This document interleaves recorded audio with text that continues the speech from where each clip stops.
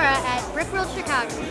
I'm a Cummins Young Engineer, and besides enjoying all of this, we're also building a replica of QSK95.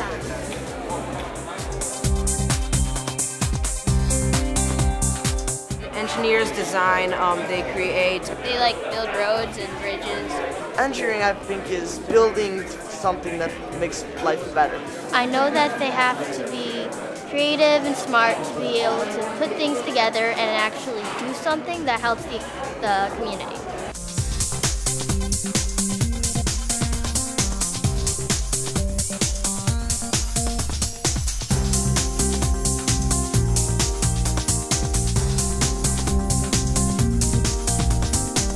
We teach them in class that engineering is part of their daily lives, whether they're interested in it or not.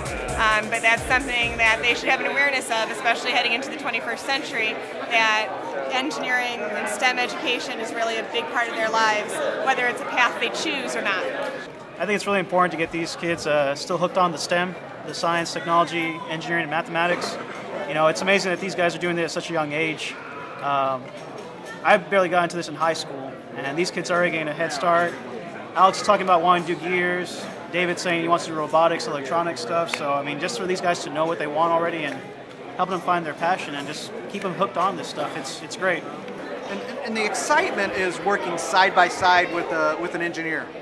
So they can learn what that engineer does on a daily basis and what the day in life of an engineer is. But also those engineers can interact with the students on what they're doing in their classrooms to help them prepare to be successful in high school and post-secondary and beyond. We're giving these kids a little more of an understanding, I think, of what engineering is and can be. I mean, it's not just sitting in a cube or in a test cell working on something specific. It's what they've seen a lot through working. It's a lot of systems that have to come together. Just kind of give these guys an experience of how that goes, how that process works. Just kind of share that experience and hopefully keep them excited and pushing forward with their engineering. And hopefully when they go back to their classroom, they just are excited about the opportunity they had here, and then excited about engineering and becoming that as a profession possibly in their future.